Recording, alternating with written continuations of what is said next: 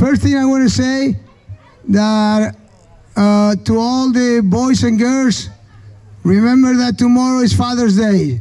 So we're so happy that you guys are here.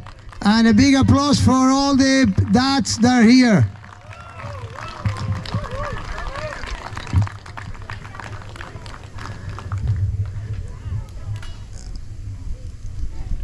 Okay, good afternoon, everyone. I'd like to thank everyone here today for all the effort you made to join us for this special moment. The inauguration of this field is something that you can never prepare for many reasons. First, it's very difficult to build a soccer field. Very, very difficult.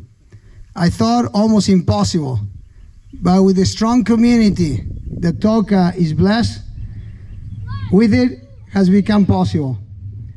This field, as many as you know, has taken us more than 3 years to build and involve many, many donations and sponsorships, big and most important, small. But there are 3 families that were instrumental to its success, and I need to especially thank. In alphabetical order, just to be completely impartial, the Basin family.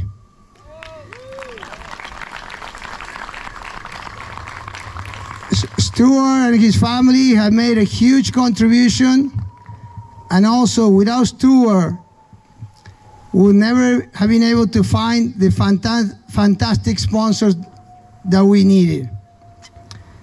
Second, the Plastino family.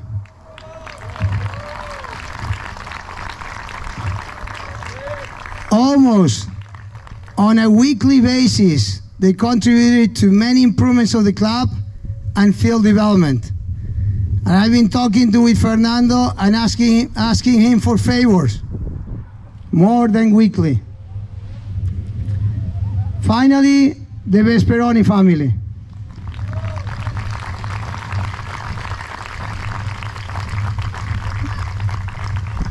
Vesperoni family have been at the heart of this project from before it began. And they are why we could never prepare for this moment. They have been a part of the Toca family for more than 15 years.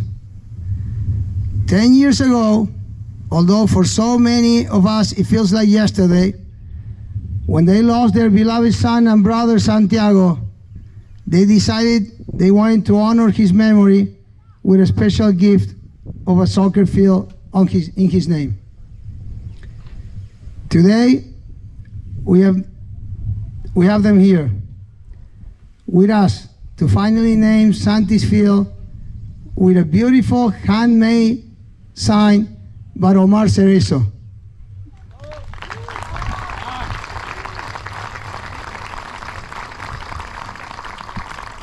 And after some words of remembrance for Santiago, his siblings will cut the ribbons and inaugurate the field.